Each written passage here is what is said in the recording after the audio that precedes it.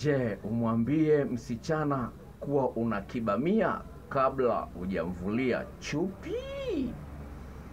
Mada hii nakuletea baada ya kuongea na dada fulani ambaye amemshtukia mwanaume ambaye ana maumbile madogo sana ya kiume kiasi ambacho kwake imekuwa kero. Katika ulimwengu huu ambapo mwanaume anatembea, mwanaume mwenye umbile dogo anajikuta ashatembea na wanawake 3 au 4, na hao wanawake hawajamwambia kwamba anakibamia au hana. Anaweza akajiamini sana, lakini pale anapotaka mwanamke wa kumuoa akajikuta anaambiwa ukweli kwamba samani, kiumbe chako hakinitoshi, kinapwaya. Sasa ukiambiwa kwamba kiumbe chako kinapwaya, utajisikia vibaya sana. Sasa kaka huyu mwenye umri wa miaka 32 ameanza kufanya mapenzi akiwa na umri wa miaka 19.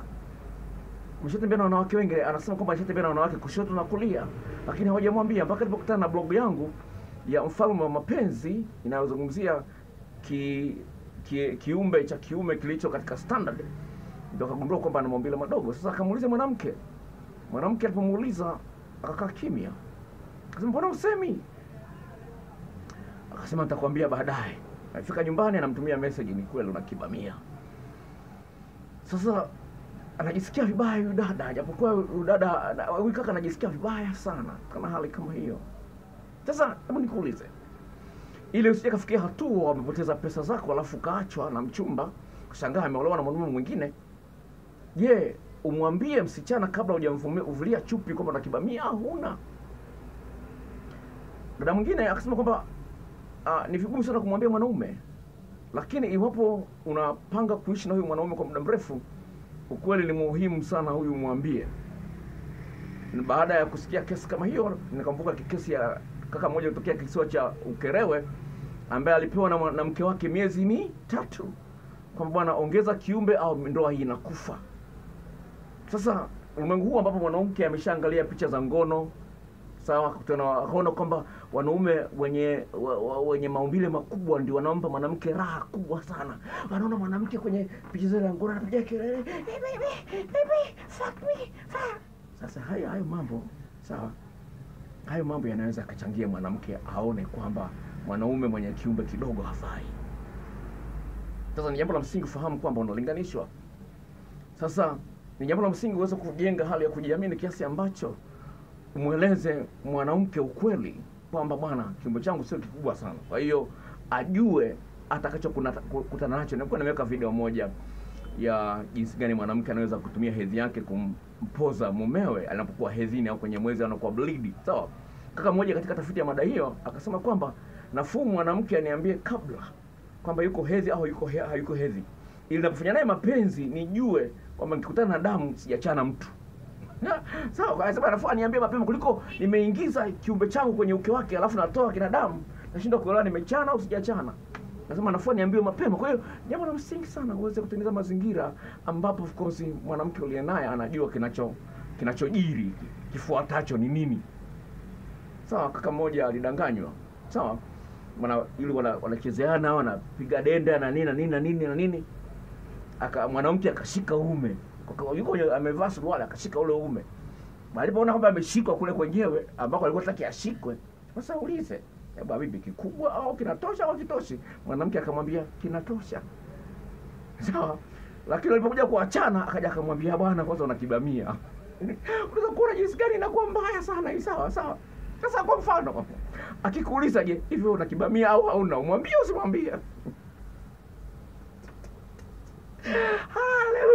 Haleluya. Okay, akikuuliza, sasa shida ni kwamba hata kwenye Biblia ipo. Kama sikosei ni Ezekiel sura ya 22 ipo, nitaitafuta, kuna mada nyingine inakuja. Sawa, juu ya kibamia. Nitaitafuta nitakwambia, sawa. Na mada nyingine inakuja juu ya kibamia. Sawa. Iko kwenye Biblia kwamba wanawake wanapenda uume mkubwa, iko kwenye Biblia. Usikose mada inakuja leo hii. Sawa. Sawa, kama unaangalia video hii zaidi ya tarehe 19 ya mwezi wa 5 2019 2020, kama 2020 mwezi wa 5 tarehe 19, basi hiyo video iko tayari hewani. Sasa lakini all in all Biblia inazungumzia hivyo. Kitabu cha Ezekiel sikumbuki ni wapi, lakini nitaitafuta. Hiyo mada nyingine inakuja. Msichana anapoambia marafiki zake, sawa, kwamba unakibamia. Yeye hakuambii wewe, lakini anawaambia marafiki zake Sasa ni mbinu gani uzitumie ili kugundua kwamba unatangazwa? Sasa hiyo ni mada nyingine inakuja. Sawa? Kwa hiyo akikuuliza kwa mfano una kibamia hauna. Sawa? Usimwambie sijui. Kwa hiyo lazima ujipime. Kiumbe sahihi kisipungue inchi 6.5. Yaani ukiwa na urefu inchi 6.5 mpaka 7 uko kwenye standard ya kimataifa. Chini ya hapo una kibamia. Na unene usipungue inchi 5. Mimi unene unapima kwa kuzungushia kamba au uzi kwenye, kwa mfano unaweza kuchukua kitu kama hiki, sawa, hii unazungushia, sawa, ndio unapima urefu wa mzunguko huu, ndio unene wako, sawa. Kwa hiyo lazima, kwa hiyo sasa ukisema sijui alafu mwanamke akasema ngoja niende nikanunue bamia na tango, utafautishe wako inafanana na ipi? Itakula kwako. Ukisema sijui, nafuu mwambie bwana na kidogo au na kikubwa ajue mapema. Sasa unaweza akasema ngoja nikanunue tango na bamia ili nipime. Wakati anaenda unamwambia sasa sikiliza, nunua na muhogo. Uje na vitatu, uje na tango, uje na bamia, tango na muhogo. Muhogo tena. Muhogo tena. Hiyo kazi kwake, itakula kwake. Anyway, lazima ujenge mazingira ya kujiamini, sawa? Tembelea blog yangu inaitwa mfalme-wa-mapenzi.blogspot. Tupata taarifa nyingi zaidi, au blog nyingine ambayo inaitwa kumbatiapenzi.blogspot.com. Tupata taarifa zaidi, wanawake wanasema nini juu ya uume na jinsi gani wana react. Hii ni kliniki ya mapenzi na Dr. Paul Nelson Mwaipopo. Bye.